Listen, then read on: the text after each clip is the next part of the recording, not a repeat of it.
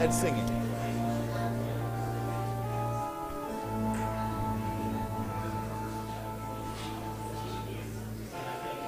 Now we start from here, right? Yep. Okay. Oh, that's right.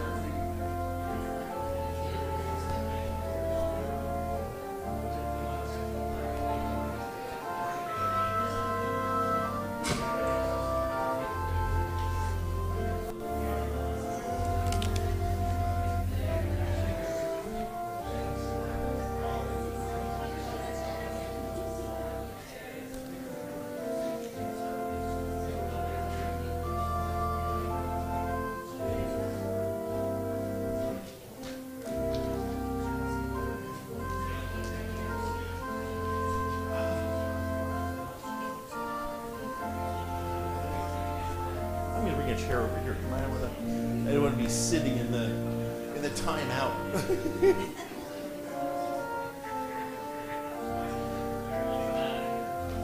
Yeah. I don't want to be sitting in timeout. I feel like I'm sitting in timeout.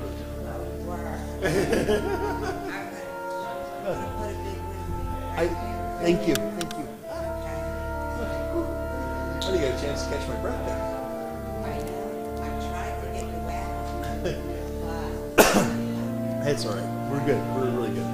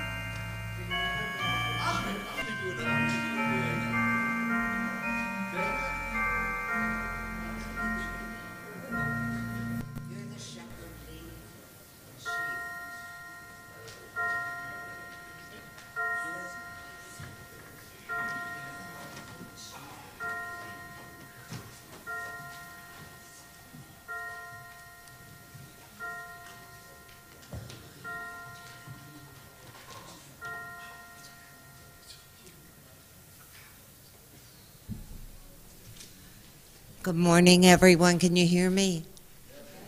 Okay. I'm doing it from this side today. This morning, I tried using that microphone and it flipped out, and I'm like, oh my goodness. So I don't have to touch this, so I can just talk to you. I want to introduce our two lovely people. One is Sandy Lissy. Could you stand up, sweetheart? And this is Pastor Lissy's wife, and what an addition she is to him. It's lovely to have a husband and wife here with us today. I also want to tell you that after the service, make sure you hand in your ballots, and also There'll be question and answers over in the narthex. We're having coffee. Huh? Oh, yeah, fellowship hall. I'm sorry. We're going to have coffee and punch and a few little bites to eat. But at this time, I'd like to introduce Pastor Gary Lizzie from Arizona, who's graciously came across country to be with us and give us the Word of God today.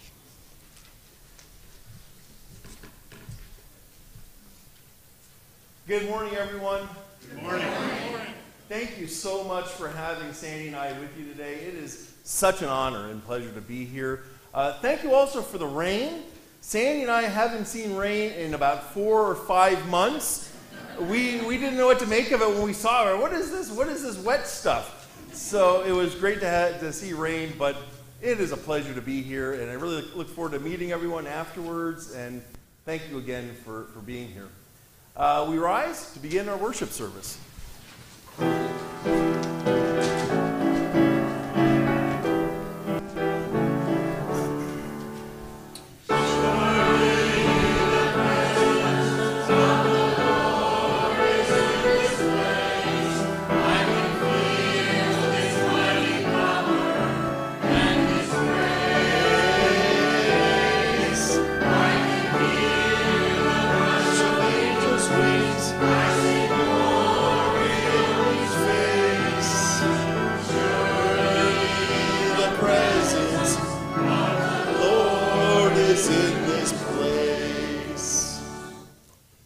We begin in the name of the Father, and of the Son, and of the Holy Spirit. Amen. Almighty God, to whom all hearts are open and all desires known, and from whom no secrets are hid, cleanse the thoughts of our hearts by the inspiration of your Holy Spirit, that we may love you and magnify your holy name through Jesus Christ our Lord. Amen. If we say we have no sin, we deceive ourselves and the truth is not in us. But if we confess our sins, God, who is faithful and just, will forgive our sins and cleanse us from all unrighteousness. I invite you to take a moment to reflect upon your sins of this past week.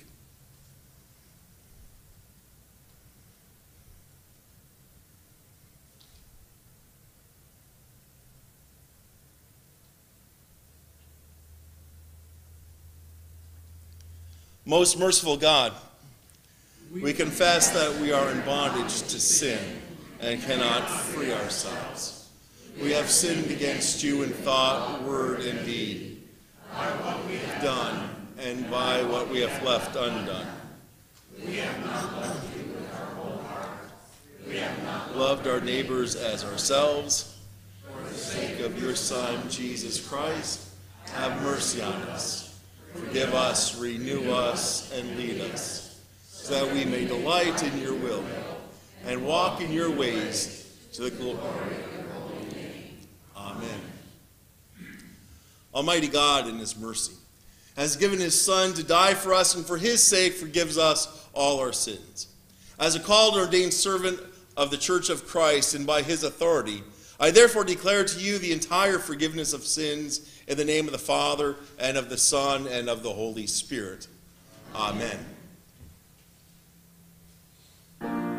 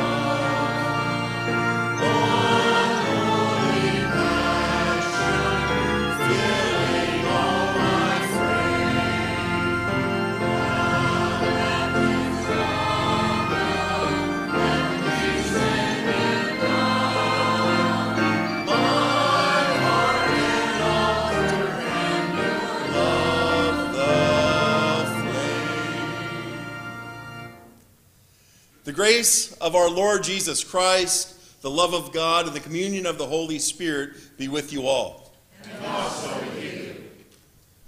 In peace, let us pray to the Lord.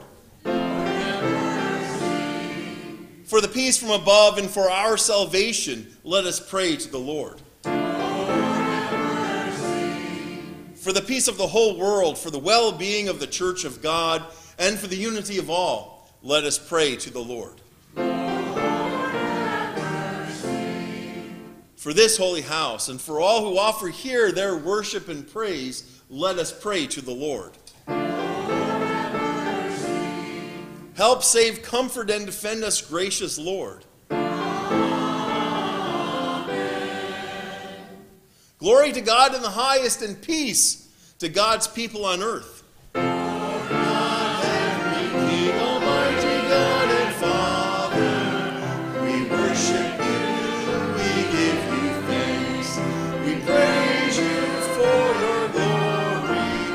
Lord Jesus Christ, only Son of the Father, Lord God, Lamb of God, you take away the sin of the world. Have mercy on us. You are seated at the right hand of the Father. Receive our prayer, for you alone are the Holy One. You alone are the Lord. You alone are the Most High, Jesus Christ.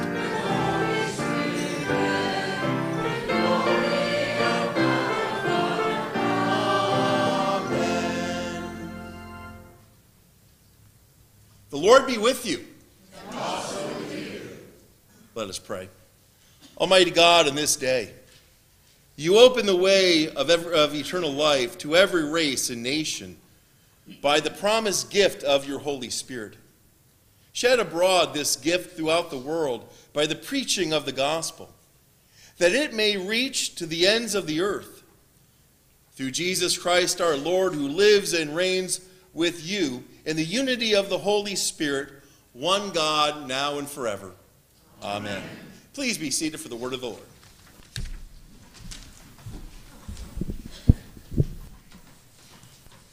Good morning.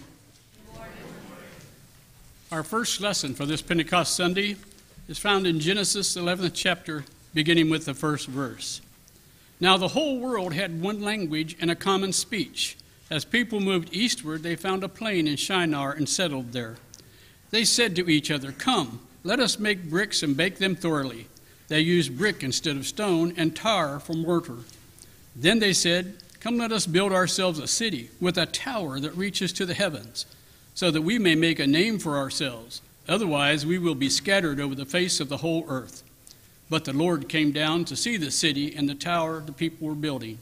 The Lord said, "If as one people speak in the same language they have begun to do this, then nothing they plan to do will be impossible for them. Come, let us go down and confuse their language, so they will not understand each other." So the Lord scattered them from there all over the earth, and they stopped building the city.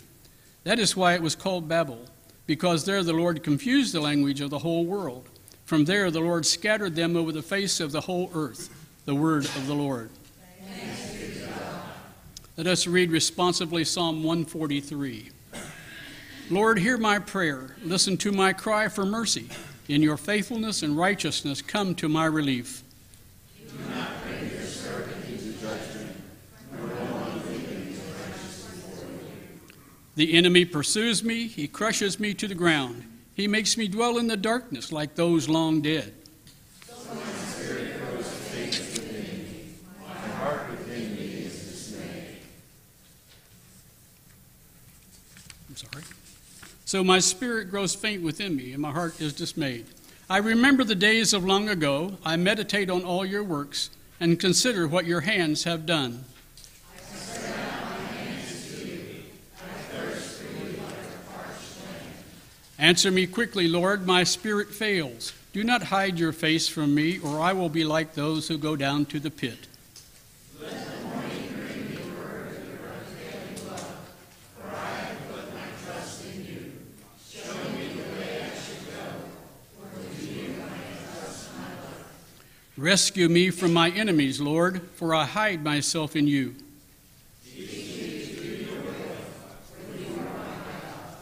May your good spirit lead me on level ground. For your name's sake, Lord, preserve my life. In your righteousness, bring me out of trouble.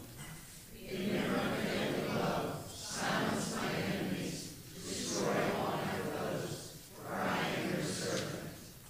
Our second lesson today comes from the book of Acts, the second chapter, beginning at the first verse. When the day of Pentecost came, they were all together in one place. Suddenly a sound like the blowing of a violent wind came from heaven and filled the whole house where they were sitting. They saw what seemed to be tongues of fire that separated and came to rest on each of them. All of them were filled with the Holy Spirit and began to speak in other tongues as the Spirit enabled them. Now there were staying in Jerusalem God-fearing Jews from every nation under heaven. When they heard this sound, a crowd came together in bewilderment, because each one heard their own language being spoken. Utterly amazed, they asked, "Aren't all these who are speaking Galileans? Then how is it that each of us hears them in our own native language? Parthians, Medes, and Elamites, residents of Mesopotamia, Judea and Cappadocia, Pontus and Asia, Phrygia and Pamphylia, Egypt and the parts of Libya near Cyrene, visitors from Rome, both Jews and converts to Judaism, Cretans and Arabs. We hear them declaring the wonders of God in our own tongues." Amazed and perplexed, they asked one another, "What does this mean?" Some, however, made fun of them and said, "They have had too much wine." Then Peter stood up with the 11, raised his voice, and addressed the crowd. "Fellow Jews and all of you who live in Jerusalem, let me explain this to you. Listen carefully to what I say. These people are not drunk, as you suppose. It's only 9 a.m. No, this is what was spoken by the prophet Joel. In the last days, God says, I will pour out my Spirit on all people. Your sons and daughters will prophesy. Your young men will see visions, and your old men will dream dreams. Even on my servants, both men and women, I will pour out my Spirit in those days, and they will prophesy. I will show wonders in the heavens above and signs on the earth below, blood and fire and billows of smoke. The sun will be turned to darkness and the moon to blood, before the coming of the great glorious day of the Lord, and everyone who calls on the name of the Lord will be saved. The word of the Lord. Thanks be to God. Please stand for the gospel acclamation.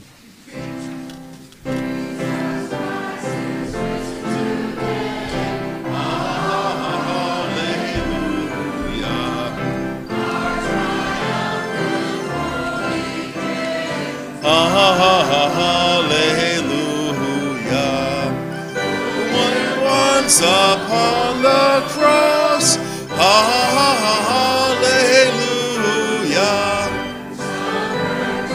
Redeem our loss, hallelujah. The Gospel according to St. John, the 14th chapter. Glory to you, O Lord. Jesus replied, "Anyone who loves me will obey my teaching. My Father will love them, and we will come to them and make our home with them. Anyone who does not love me will not obey my teaching. These words you hear are not my own. They belong to the Father who sent me. All this I have spoken while still with you. But the Advocate, the Holy Spirit, whom the Father will send in my name, will teach you all things, and will remind you of everything I have said to you. Peace I leave with you.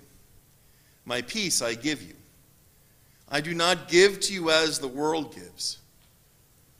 Do not let your hearts be troubled, and do not be afraid. You heard me say, I'm going away and I'm coming back to you. If you loved me, you would be glad that I'm going to the Father, for the Father is greater than I. I have told you now before it happens, so that when it does happen, you will believe. I will not say much more to you, for the prince of this world is coming. He has no hold over me, but he comes so that the world may learn that I love the Father and do exactly what my Father has commanded me. Come, let us leave. This is the gospel of the Lord. Praise to you, O Christ. Please be seated.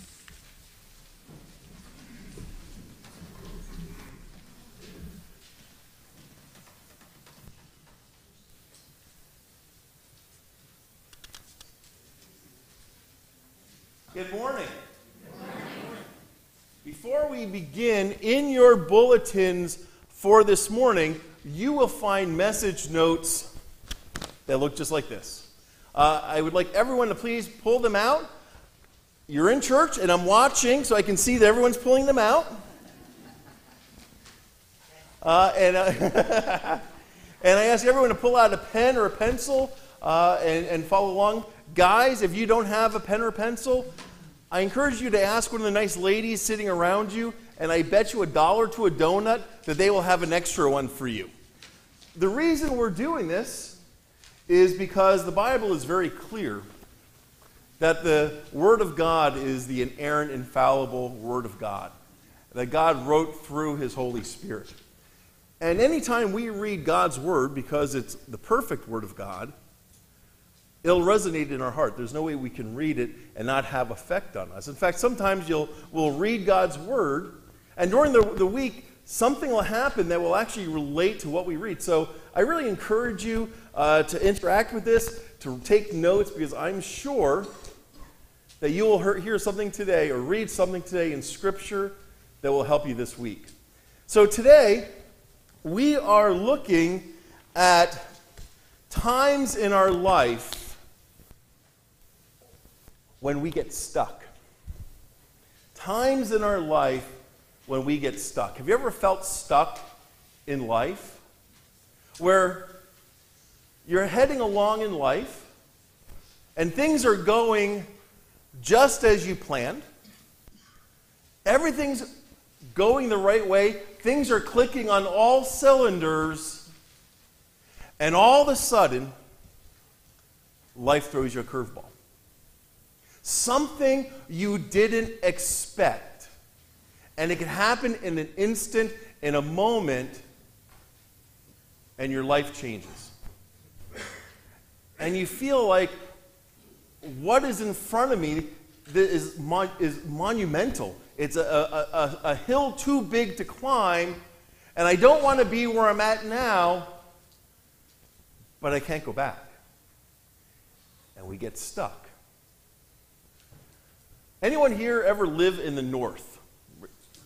Am I? Oh, wow. I'm not the only Yankee here. When I served in South Dakota, it's the prairies, and winters were brutal. Okay, -20, snowstorms. But the thing is that snowstorms could come up in an instant. So you could be indoors, and a minute later you could walk out and you'd have 3 feet of snow. And so it would be kind of dangerous, because I'd be making a hospital visit or a shut-in call, and I'd come out and there'd be a blizzard and be all this snow, and it would just be, kind of dangerous, right? And the problem is driving into town where I lived, these small towns, you only had one road that would take you into town and out of town. But you kind of know that with a 501, don't you? Sandy and I got stuck in traffic going down to the beach. There's one road, so you know what it's like. So this one day, I was at the nursing home. I was making visits. I got out. There's a storm. There's these winds. And with winds comes snowdrifts. And I'm driving back home. I'm on this one-lane road. The only way to get into town, well, sort of. You can go in one way, or you can go all the way around town, which you wouldn't want to do. And I'm driving down the street very carefully, and right up ahead of me, I see the snowdrift, a big snowdrift. Now, living in South Dakota, I learned a secret. The secret is you can actually drive through a snowdrift. But there's a skill to it. You're laughing. But hold on. There's a secret to it, okay?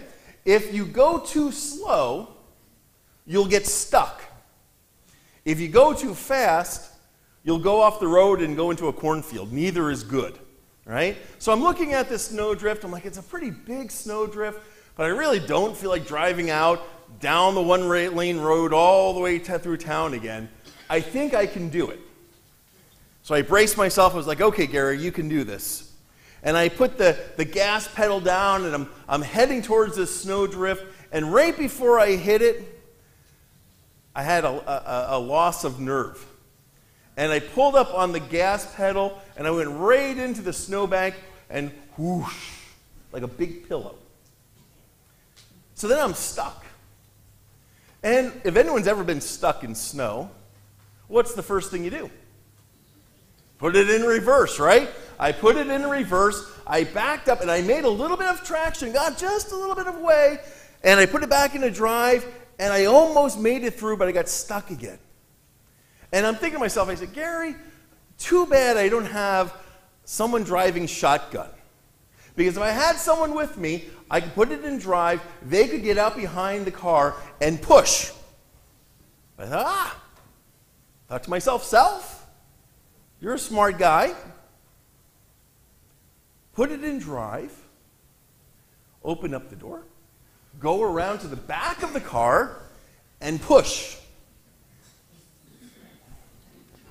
So I got out. Remember, it's snowing, minus 20 degrees. I get out behind the car, and I'm pushing. And as I'm not really making any headway, and all of a sudden there's a huge wind. Whoosh, and my door slams shut. By the way, what happens when you're in drive and your door shuts? I heard that horrible sound. Click. And I was like, now I'm in trouble. So I start walking down, and here comes this old farmer in a beat up old Ford pickup truck. And he looks down, he sees me in my clerical collar, and he goes, hey, Reverend, let me tell you something. If they call me Gary, great. Pastor Gary, great. When they call me Reverend, that usually means they don't like me very much. He wasn't a member of my church. He goes, Reverend, what happened? I tell him the story. He goes, well, that's not very smart. No, it wasn't. He goes, well, get in, and I'll drive you to the house, and you can pick up the spare key. By the time I get back, there's 2 state troopers, 5 pickup trucks, most people from my church, wondering where I am. And he says, Reverend, can I give you a hint, a tip? I said, yeah. He goes, we're like a half a mile away. He goes, I'm going to let you out here. Just wander around holding your head saying, Orville, I think we can fly.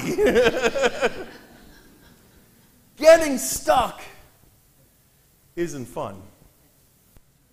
But sometimes it's not a car getting stuck in snow, is it? Sometimes getting stuck is going to the doctors and having the doctor say, you know what? We found something on your x-ray that we don't like. It might be cancer. It might be walking down the street and falling, and it's taking a lot longer to heal than you had thought. It might be a car accident. Or maybe someone walks into work and they've worked in the same business for a lot of years, and their employer says, can you come to my office? I got something to share with you. I'm sorry, but we're downsizing and we have to let you off. And all of a sudden, in a matter of moments, your world changes. And nothing's the same ever again. And you get stuck.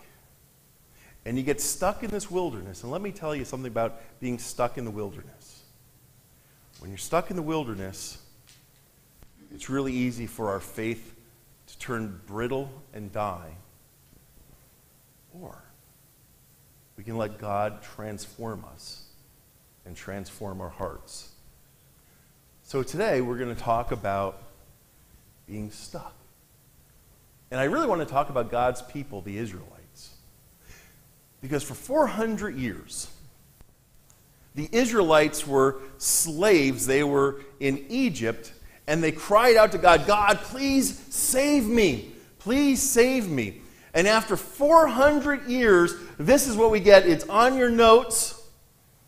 Exodus 3:8, God says, so I have come down to rescue them from the hand of the Egyptians and to bring them up out of that land into a good and spacious land, a land flowing with milk and honey. So, they're in Egypt. They're slaves. God's bringing them out to the promised land. It's a land that begins with the letter C. Does anyone know what it is? No, not Colorado. What is it? Canaan. Now Israel. A mere 250 miles. It's about the same distance as it is if we drove from here to Jacksonville, Florida. How long would that take us? Who said 8 hours? You walking? maybe 6, right? But the Israelites, right? The Israelites, they had over 600,000 people, right? And it would take them 4 to 6 months to get to this promised land. The land flowing with milk and honey and Oreo blizzards and key lime pie and no liver with onions. But along the way,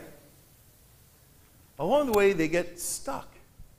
There's a bunch of detours. Does anyone know how long it actually took them to make that 250-mile journey from point A to point B? 40 years. 40 years they're stuck in the wilderness. I call it the land in between. The land that they want to go to, they can't go back, and now they're stuck. So Exodus 13 says this. Where is God in the life in the middle of life's detours? Here it is, Exodus 13. When Pharaoh let the people go, God did not lead them on the road through the Philistine country, though it was what? Though it was shorter. When we're stuck and we're healing or we want to get over hurt and pain, don't we want to run through it and get through it as soon as possible? And sometimes God takes us on a longer journey, even though it's shorter. For God said, if they face war, they might change their minds and return to Egypt. So God led the people around by the desert road toward the Red Sea, and the Israelites went up out of Egypt ready for battle. Ready for battle. Why would God send them on a longer journey? Because it's in these journeys that God begins to teach us. When we're stuck, when we're in a place we don't want to be, we hate it, but God begins to teach us. He begins to work on our heart. So this is what happened. Exodus 13. Where is God in the middle of all this anyway? By day, the Lord went ahead of them in a pillar, a cloud to guide them. Isn't that great? You know what that is? That's a divine GPS. Wouldn't it be great when you have to make a decision between two things, if you prayed and God said, okay, I'm going to put a pillar of fire over the right decision, right? So a gal wants to get married. Lord, what man should I marry? And a pillar of smoke lands on the guy that she should marry. And clouds cover all the ugly guys, right?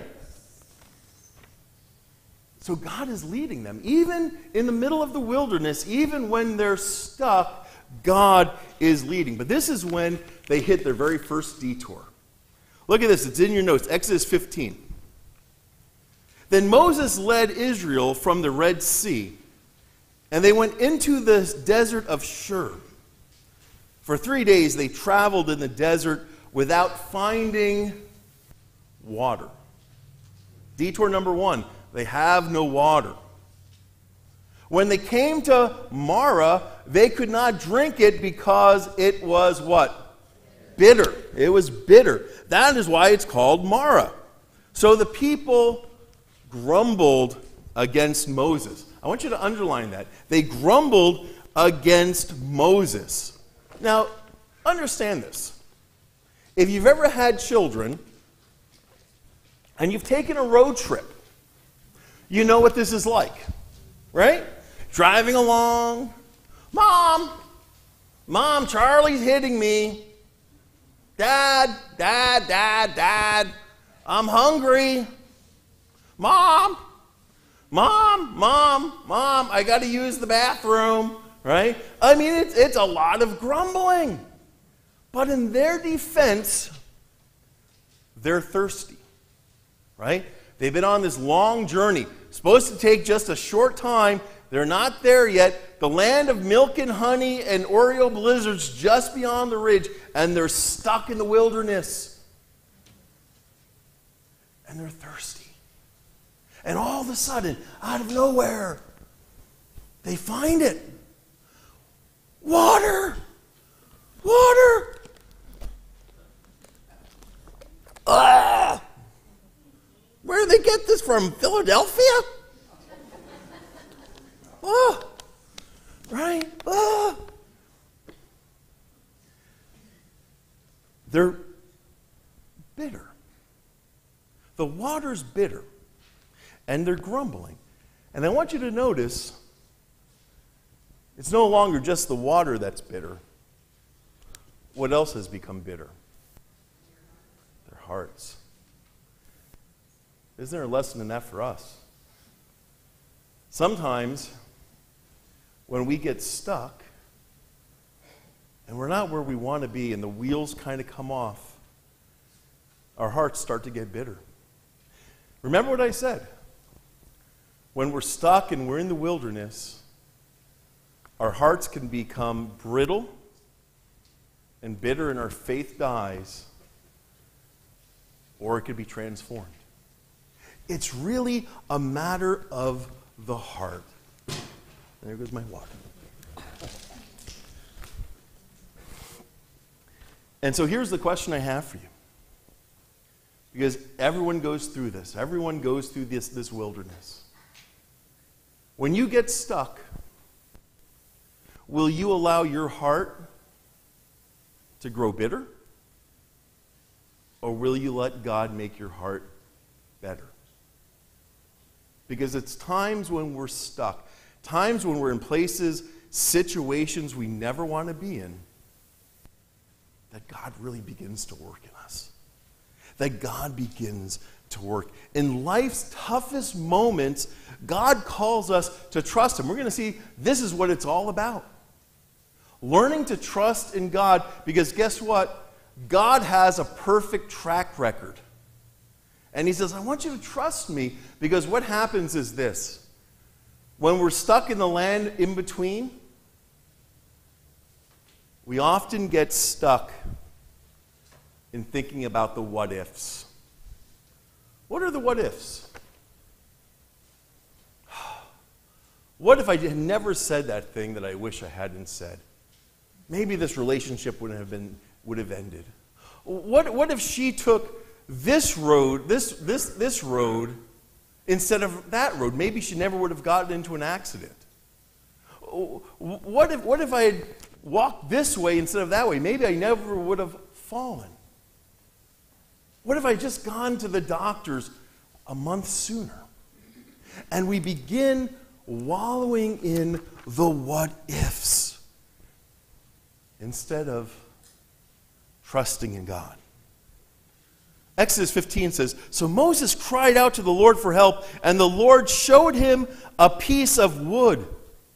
And Moses threw it into the water, and this made the water good to drink. So Moses throws a piece of wood into the water, and it becomes sweet. And I want you to see this. In the book of Exodus, we have a beautiful foreshadowing of Jesus on the cross. Because Jesus comes into this world, and He lives the perfect life, and He takes all the bitterness of sin, and He takes it on Himself. He takes every creepy, cruddy, ugly thing you and I have ever done, thought about, said, and He buries it in the deepest ocean so that it can never be seen again. So that when God looks at you, he says, well done. Well done, good and faithful servant. This is my son. This is my daughter whom I love. You see, Jesus used bitterness to give us eternal life and forgiveness. And he calls us to have a spirit of trust rather than a spirit of complaint. How do we do that? That's a good question.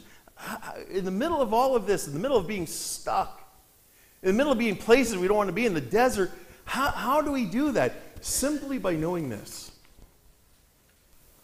And that is every single thing that happens to you in your life, the good, the bad, and the ugly, God will bring it together, and he'll bring good out of it. He'll bring positive out of all the stuff. In fact, this is what Paul says. I'm not making this up. Paul says in Romans 8, and we know that in some things, is that what it says? In all things. In all things, God works for the good of those who love him, who have been called according to his purpose. In everything that happens, even when we can't see it, God is bringing good out of it. While we're praying down here, God is working up there. It's a matter of the heart. It's a matter of trusting. So here's the question. The big question of the day. What do we do when we're stuck? What do we do when we're stuck? What do we do when we're in a place we don't want to be? And we just keep wanting to look back. And we think, if only this had happened, life would be so much better. What do we do? Here's the problem.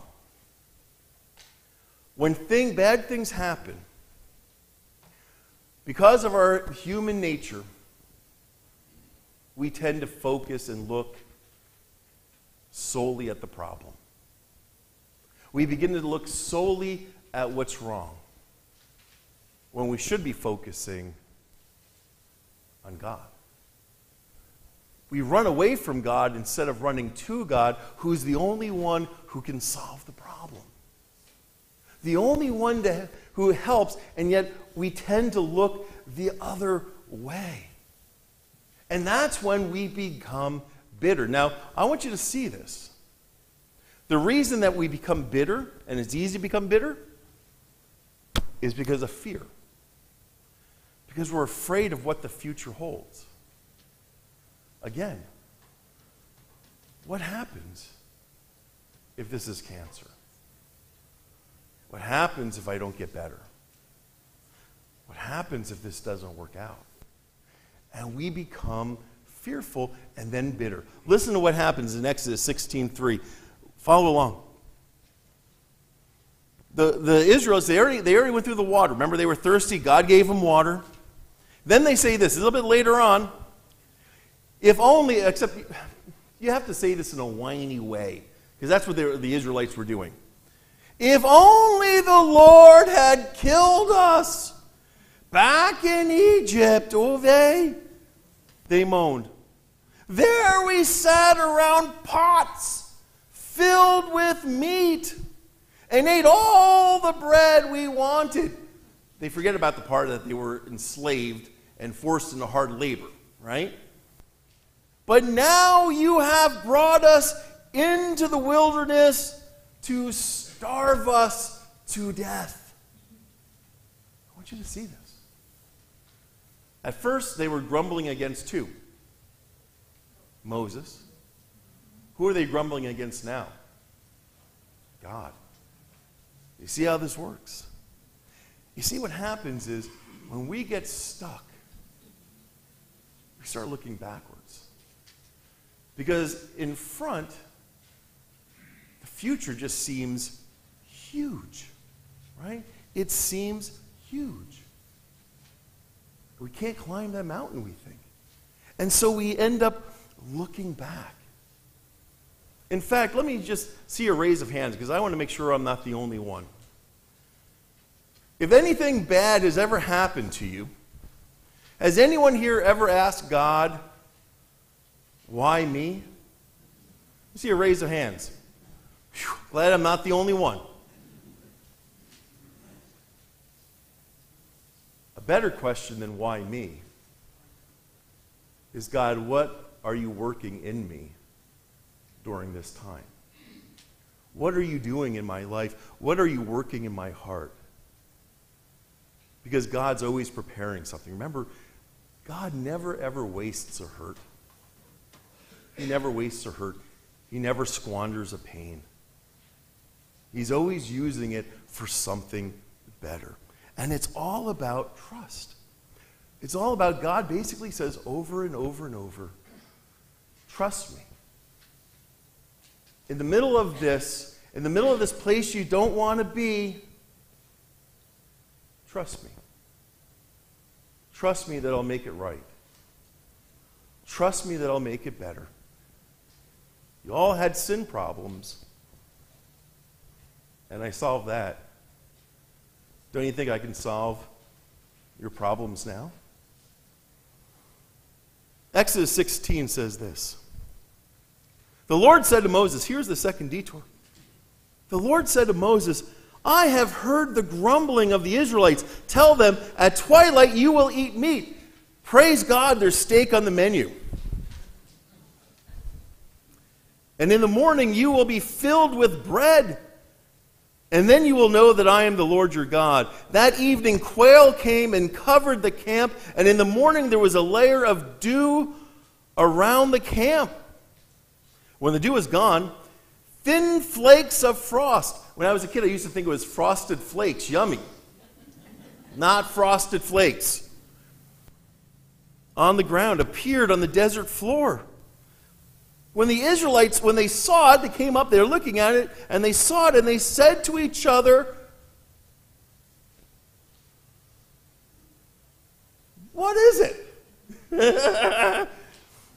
For they did not know what it was. And Moses said to them, it is the bread that the Lord has given you to eat. Manna literally means, what is it? But it was God doing what? Proving again, I will provide for you. I will provide for your greatest need. I will soothe your greatest hurt. I will still the pain. I'll give you hope when you thought there was no hope. And I will make beautiful what was once dead and make it alive again. And so that I have a question I got to ask you. When bad times come, where does your heart go for your daily strength? Do you go to yourself? Do you look around you and say, oh, maybe over here, maybe over there? Or do you go to God, who promises, I will help, and I will make it right, and I will heal you? If you have any questions, just look to the empty tomb.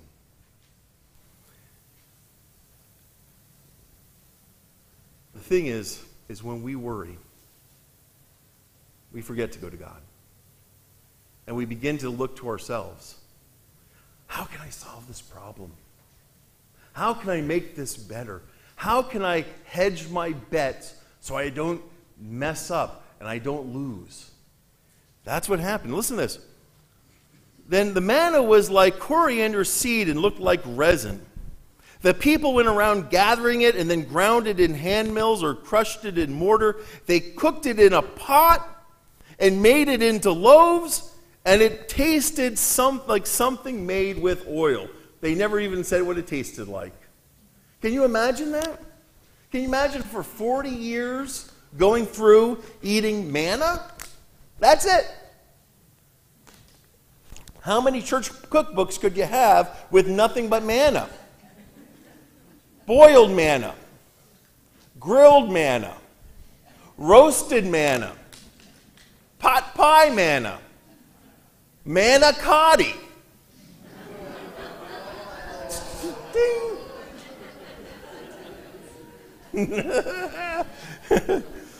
But here's what happens. There's a lesson for us. We can't be pointing our fingers at the Israelites because it's us. We like to hedge our bets. We want to store up the nuts for tomorrow, for the winter. Right? That's what they're doing. Listen to this. Now, you guys laugh, but watch. I'm not making this up. Exodus 16. And the Israelites did as they were told. Some gathered much. Some gathered a little. And when they measured it by the omer, the one who gathered much did not have too much. And the one who gathered little did not have too little. Everyone had gathered just as much as they needed. However, some of them, I want you to underline this. However, some of them paid no attention to Moses, and they kept part of it until morning. What does that mean? They gathered some. We're going to stick it under our mattresses. But what happens? But it was full of maggots, and it began to smell. Listen, God created you. He redeems you. He keeps everything going. What he asks us, what he begins to teach us, is he says, I just want you to trust me. Just trust me. Now, we say that all the time, but it's really hard, right? And so God says, you know what? I don't want you to trust me a year in advance. That's way too much. I don't even want you to trust me 6 months in advance. I don't even want you to trust me for a month in advance, not even a week. I just want you to fully, completely, wholeheartedly trust me in small increments. Just 24 hours at a time, one little step at a time. Gather the bread, eat it, and there'll be more tomorrow. Remember, they were hungry. They were thirsty. That's a lot of trust. And God's saying, I just want you to trust me. Nobody gets a pass in this world. As long as we're upright and sniffing air, bad things are going to happen. Part of living in a broken world. But through it all, the good and the bad and the ugly, God says, trust me. I'll get you through it, and I'll make you whole, and I'll make you better, and on the other side of heaven, there's something better waiting. The question is this: who is the source of your daily strength? It's interesting that the Israelites, every day, they were gathering this manna, which was a form of bread. And they could only eat it how many days at a time? You know what, choir? I need you to help this old preacher. Doesn't Jesus teach a prayer about something about daily bread? Give us this day our daily bread. It's the same thing. Give us this day our daily bread.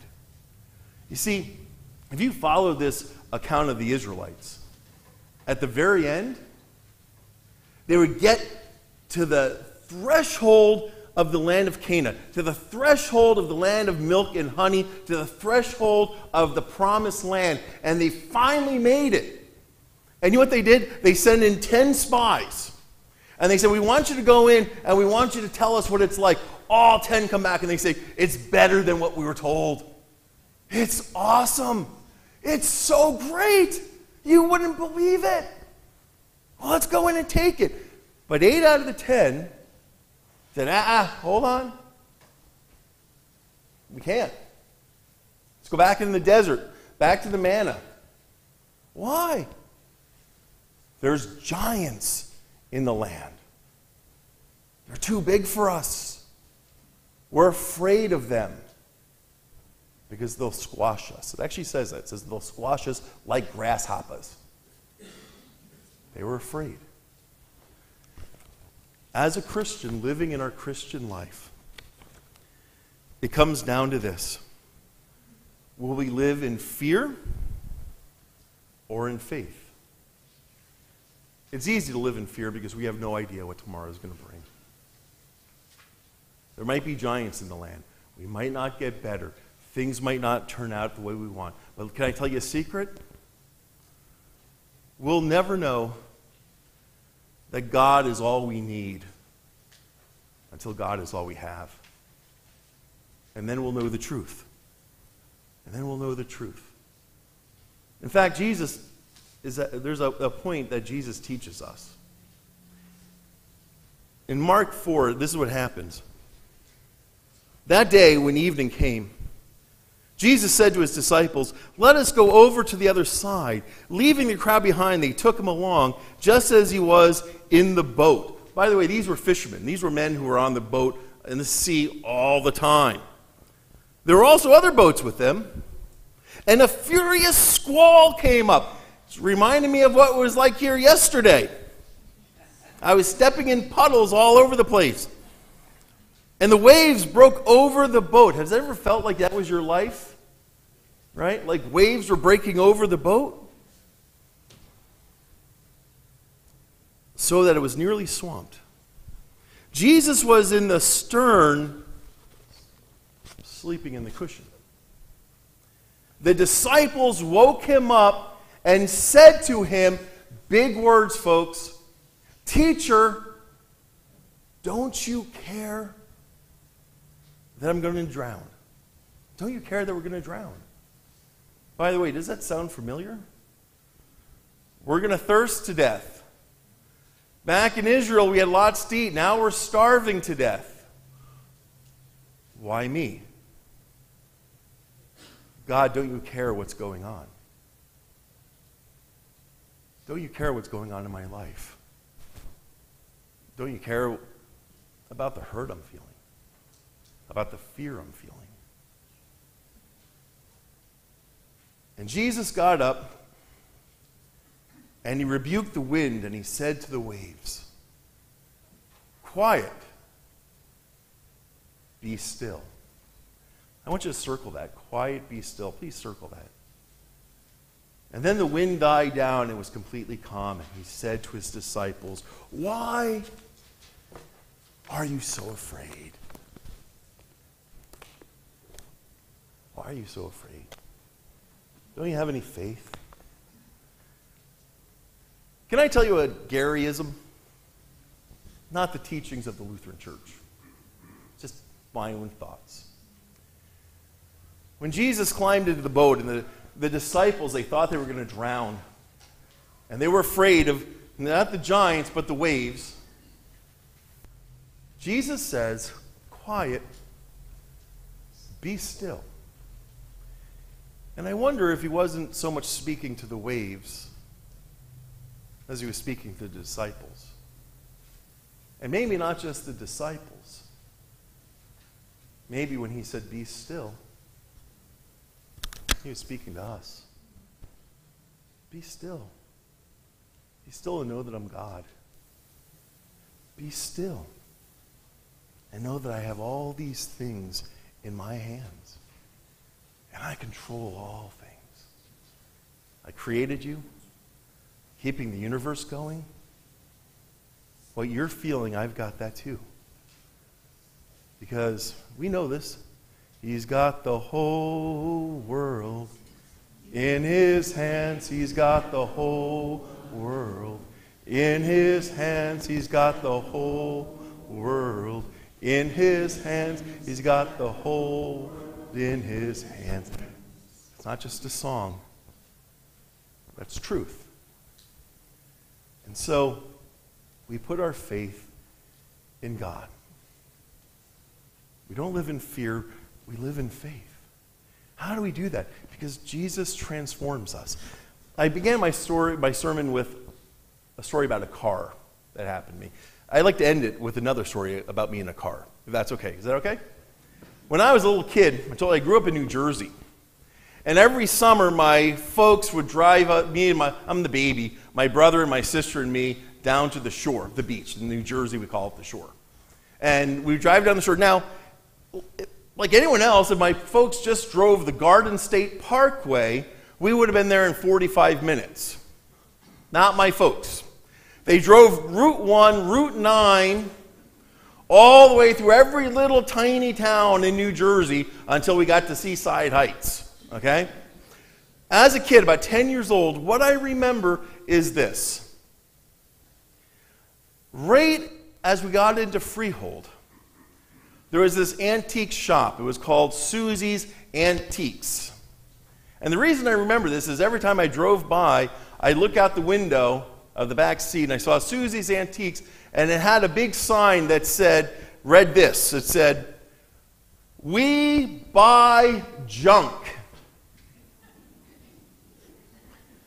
And underneath it, there was another sign that said, "We sell antiques." And I always thought, what a wonderful transformation that must take place in a little roadside shop to be able to, to transform worthless pieces of junk into priceless antiques. But isn't that just what God does with us? He transforms us into sons and daughters of the King. And as sons and daughters of the King, we have nothing to fear. Because our Father has 1,000 hills with cattle on it. And He has the whole world in His hands. And He loves you more than you could ever possibly know. And I want to end with this one last point. And if you hear nothing else, if you forget anything else that Gary Lissy ever said, if you forget Gary Lissy ever existed, I beg you to hear this and remember this. Lean in a little bit. When you're facing tough, difficult times, and you're afraid of the mountain before you, of what's facing you, what the future's going to bring, what's going to happen, and you're afraid, always remember, your God, who is behind you and beside you, is always 1,000,000,000 times bigger than the fear in front of you. Because He's got this in the palm of His hand. And I would like to do one last thing. We're not Baptists, so we can't have an altar call. But I often like to have people respond in some way. So I know you don't know me, but I'm going to ask you to trust me anyway. And that is, I want everyone to close your eyes for a moment. And I want everyone to put their arms out like this and clench your fists tight.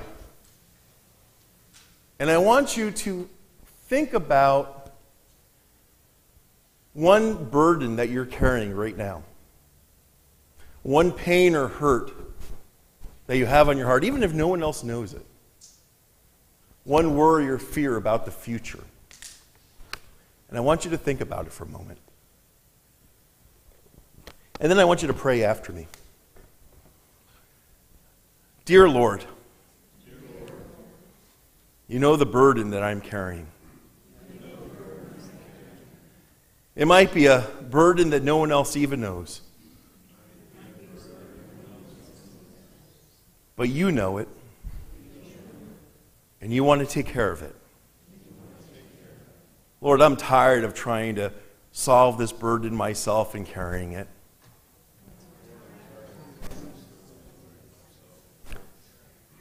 So, Lord, I release it to you. Don't let me take it back. And put peace in my heart that you will take care of it. And open up your hands and let it go. And let God have it. Amen. Amen.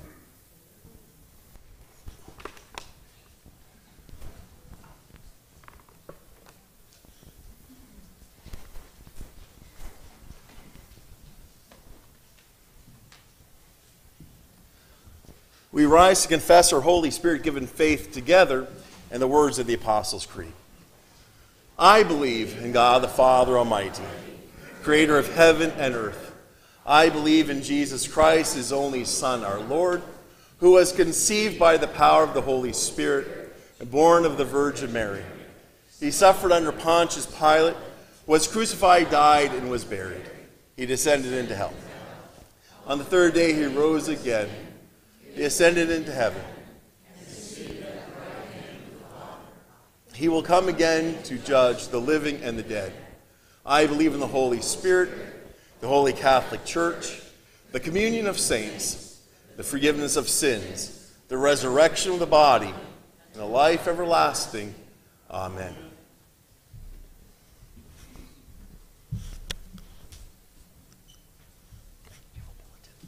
Let us pray. Gracious Lord, your Spirit fills the world and gladdens your church with the remembrance of all Christ Jesus has spoken. Comfort us with divine peace, and do not let our hearts be troubled or afraid. Lord, in your mercy. Hear our prayer. Heavenly Father, as you once chose apostles to proclaim the resurrection, so open the mouths of your people to declare his praises to all who will hear. Lord, in your mercy. Hear our prayer. Lord God, sustain those who are mocked or persecuted for believing and confessing the truth of your word, that we may remain faithful to you. Lord, in your mercy. Hear our prayer. Father of our Lord Jesus Christ, you have poured out your Spirit upon us that we might believe your truth and raise our sons and daughters in it. Bless all parents that we may faithfully catechize our children in your word. Lord, in your mercy. Prayer. Lord of might, preserve your people from their enemies. Bring peace to the nations and prosper the cause of life. Bless our leaders, especially our president, governor, Congress, legislature, and all judges and magistrates. Give them a relentless pursuit of the just laws for the common good of all, with a heart of mercy for the weak and the vulnerable. Lord, in your mercy. Hear our prayer. Lord of compassion, forget not the sick and suffering. Grant them healing according to your will. Especially do we name before you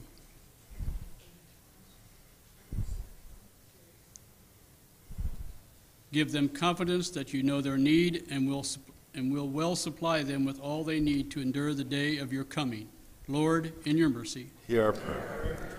Almighty Father, with your Son, Jesus Christ, send your Holy Spirit into our hearts through your word to rule and govern us according to your will.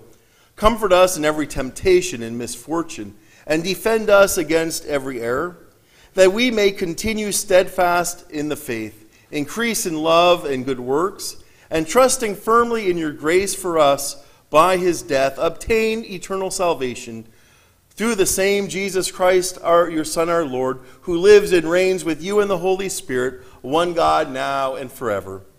Amen.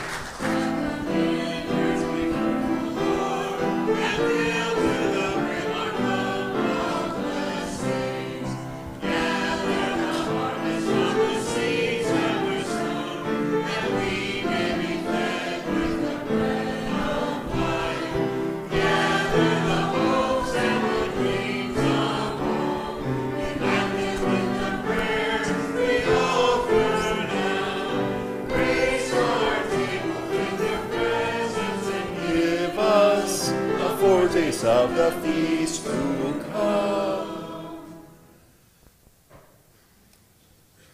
Merciful Father, we offer with joy and thanksgiving what you have first given us, ourselves, our time and our possessions, signs of your gracious love.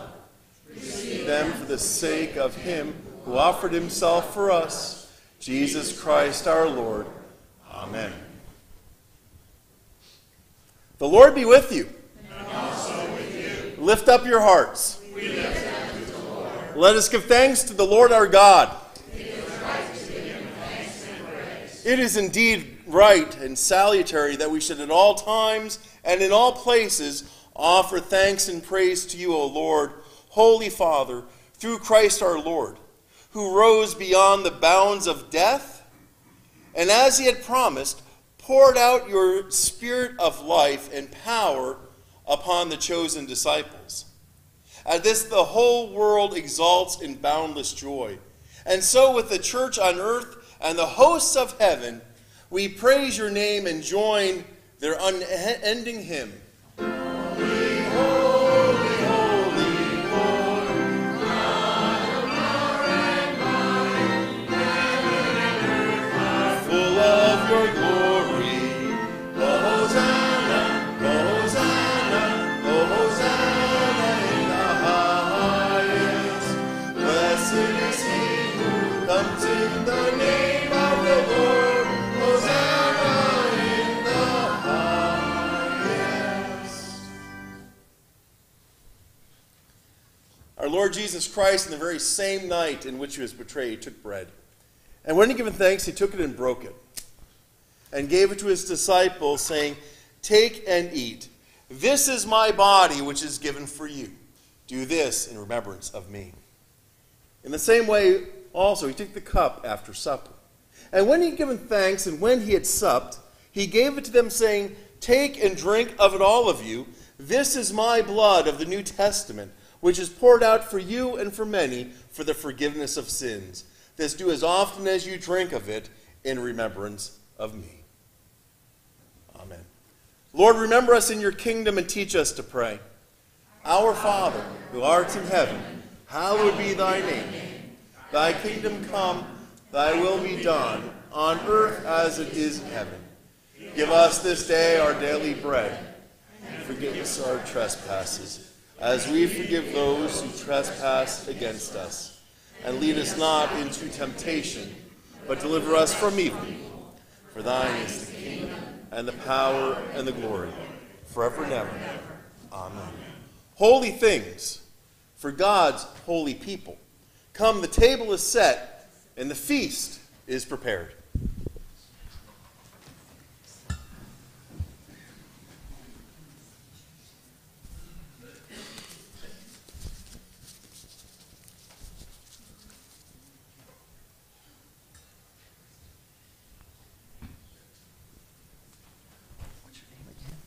Lois, take and eat the body of Christ given for you. What's your name again? Jackie.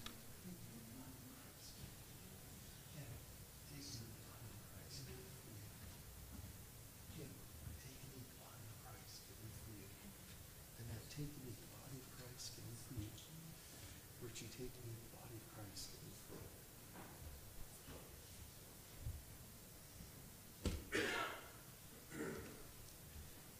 Take and drink the blood of Christ shed for you.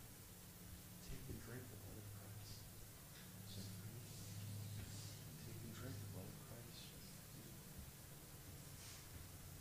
Take and drink the blood of Christ shed for you. Take and drink the blood of Christ shed for you. Take and drink the blood of Christ shed for you. And now may the body and the blood of our Lord and Savior Jesus Christ strengthen and preserve you steadfast in the true faith to life everlasting. Pardon his peace.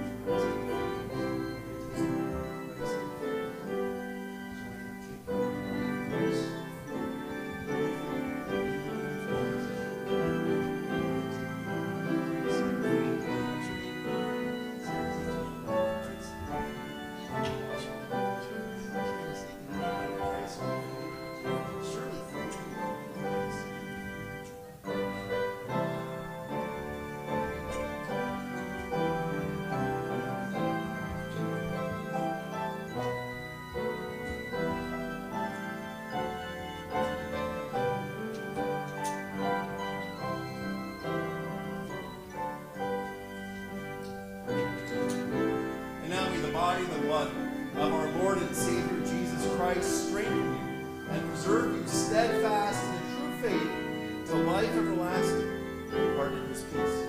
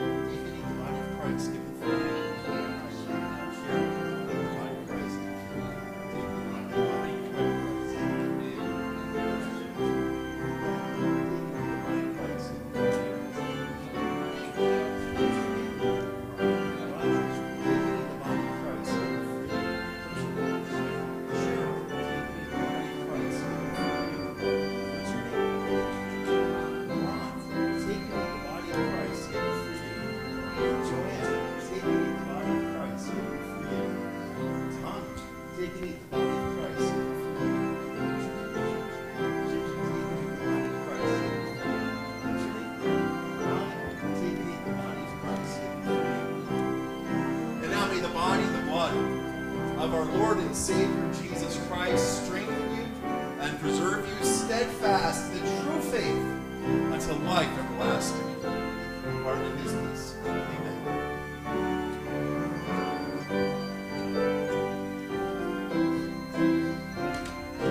And now may the body and the blood of our Lord and Savior Jesus Christ strengthen you and preserve you steadfast in the true faith until life everlasting. Pardon his peace.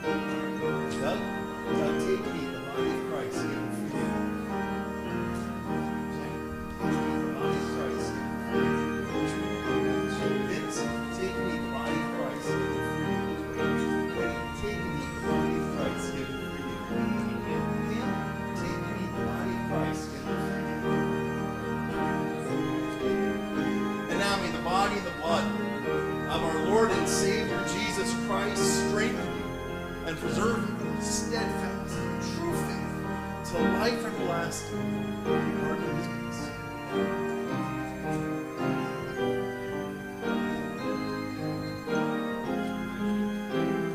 And now may the body and the blood of our Lord and Savior Jesus Christ strengthen you and preserve you steadfast in the true faith till life everlasting. Pardon his peace.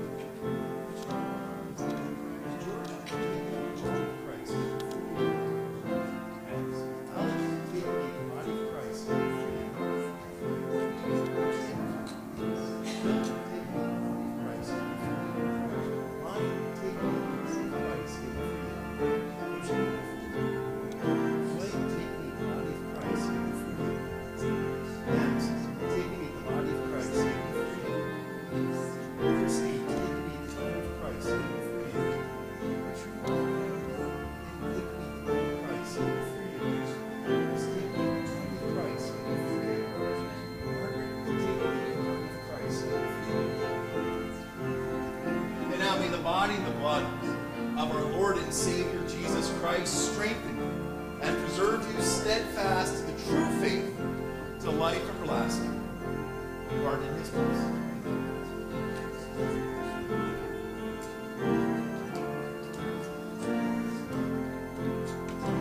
And now may the body and the blood of our Lord and Savior Jesus Christ strengthen you and preserve you steadfast in the true faith to life everlasting.